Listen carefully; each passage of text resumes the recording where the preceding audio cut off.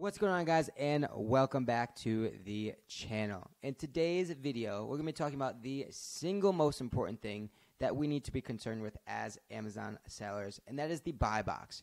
For those of you guys who don't know, the buy box is the featured offer on a specific product listing, and from a numbers perspective, anywhere between 80 and 90% of all Amazon sales happen through that buy box. It's rotated amongst sellers on a specific listing.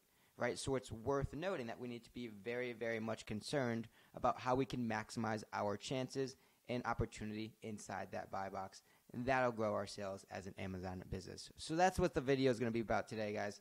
If you're new to the channel, my name is Garrett. I'm a 7-figure Amazon seller, showing you how you all can make a living off of Amazon as well. So without further ado, stick around for the video and we will get into it. When we talk about the macro level buy box win percentage of our Amazon business and really maximizing that ownership, then leading to more profitability and just more sales in general, right? There are things we can control and there are things that we cannot control in the scope of the buy box algorithm and how Amazon really rewards different sellers with different buy box percentages and win percentages, right? And so it's worth noting that we need to focus all of our attention on the things that we can control inside the algorithm and ignore the things that we cannot.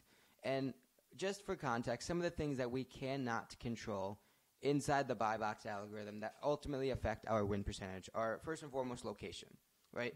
The buy box algorithm is location based, is geographically based. So if I'm looking at a specific product here in Pennsylvania, a specific ASIN, and I have a friend in California looking at the same exact product, same exact ASIN, it's likely the case that we're going to see different sellers inside that buy box. Reason being, Amazon has a super fluent logistical capacity and logistical system.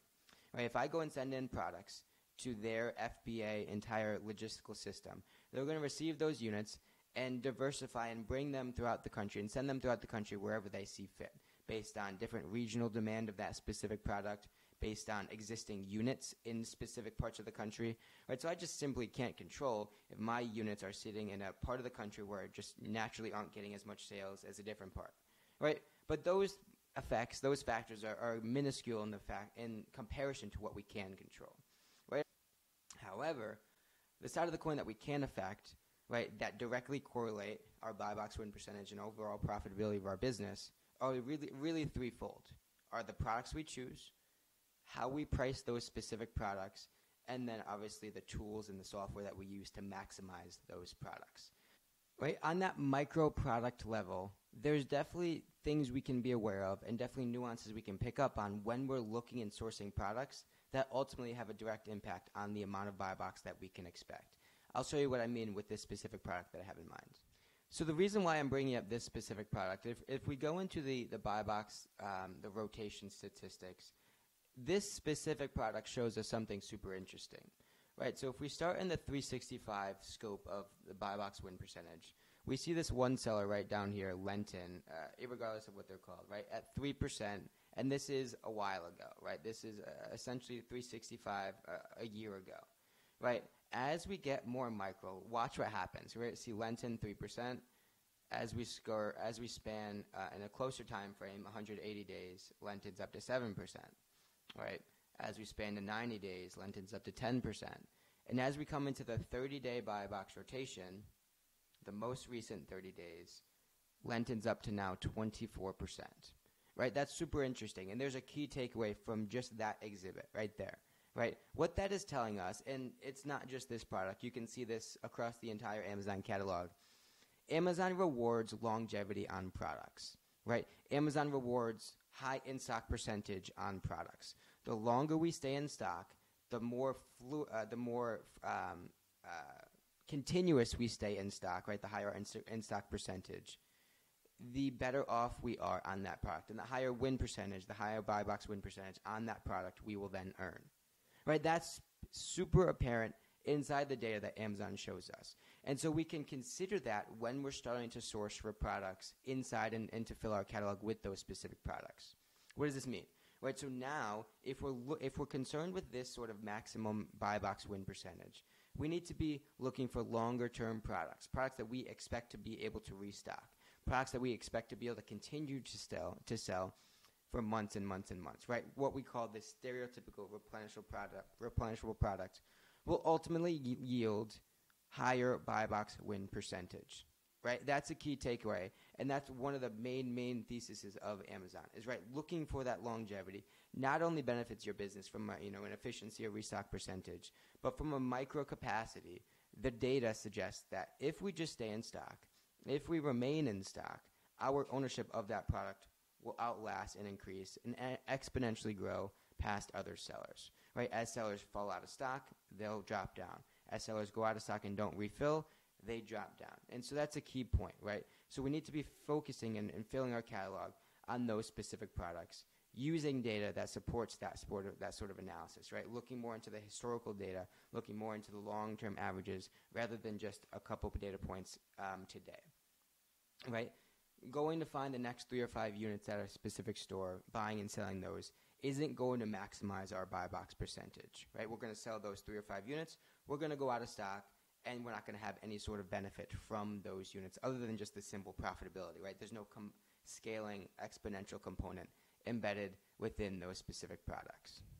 The second piece of the equation, right, we talked about product selection. The second piece is pricing, right? Our pricing strategy is going to be infinitely important when we're talking about maximizing our buy box win percentage. And we see it on display in this rotation right here. We need to be pricing our products where the majority of the pricing activity already exists, right? That's a key point. And so we can see what sort of percentages are correlating to specific price points, right? This is the current buy box rotation. And we see one seller here up at 24%, our friend Lenton, right? And we see, 15% at 35. We see 13% at 35 as well, 9% at 37, so on and so forth, right? And so this encompasses about 50-60% of the entire rotation right here, and that is between 35 and 38. And so that's where we need to be pricing. We need to be pricing where the most real estate on that price chart is happening. We need to be pricing where the most activity in the buy box rotation is happening, right? We see 1% down here at 33, 1% down here at 33. We see 8% here at 33. But again, we want to talk about maximizing it. We want to be focusing on pricing where the most pricing activity, where the most sellers, where the most ownership is happening. That's going to put us in a position to maximize the buy box percentage of that specific product. In this case, right, it doesn't do us any good to price at 40, right, because no sales are going at 40. Just as it doesn't make sense to price at 32 because no sales are going at 32. If we price where the existing market exists, we will succeed, and that's how we win overall with the Amazon business at scale. And the very last piece of the equation, for those of you guys who have made it this far in the video, is automation, is software. We need to be using a repricer that's going to continue to be repricing and continue to work while we're not working, right? We are doing ourselves a significant injustice by not using a repricer for the simple fact that if we are not priced equal to the current buy box, we're going to miss out on sales. Our best chance to increase our chances of winning the buy box, our best chance at being next in the rotation is to be equal to the current buy box rotation, is to be equal to the current buy box price, right? And if we just simply set one price and forget it and revisit a day from now and change the price to where the buy box is and then revisit another day, we're missing out on so much opportunity by just simply not being equal to the buy box. Whereas if we have a software that does that oscillation for us, where the price moves from 34 to 34 and a half to 35 to $35.60, if we can just make those little adjustments and always be very, very equal to the buy box price, that's going to increase our chances of maximizing our product level buy box win percentage and then macro scale company-wide buy box percentage. And just for some simple math, right? If we're using, so we use BQool in our business, a very good software, right? I highly recommend, which costs $100 per month, right? And if just to do some simple math, if we just divide that $100 across the 4 weeks in the month, right? BQool is costing us $25 per week to reprice our products every single second of every single day, right? If you just spend an hour repricing, call it every single week, right? Repricing your catalog every single week, that's 4 hours a month, right? If you divide that $100 for the repricer into your 4 hours that you're spending per month on repricing, you're doing while you were pricing a $25 an hour activity.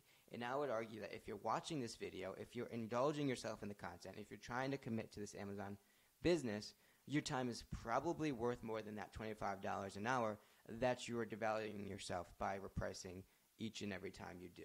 All right, so use a repricer, and if you need a recommendation, there's a free trial down below in the comments, in the description, that gives you a free trial to try out VQL and see if you like that software. We do. We use it every single day in our business and love it. So with that being said, guys, that is a wrap for today's video. I hope you enjoyed it. If you did, like the video, subscribe to the channel, and we will see you in the next one.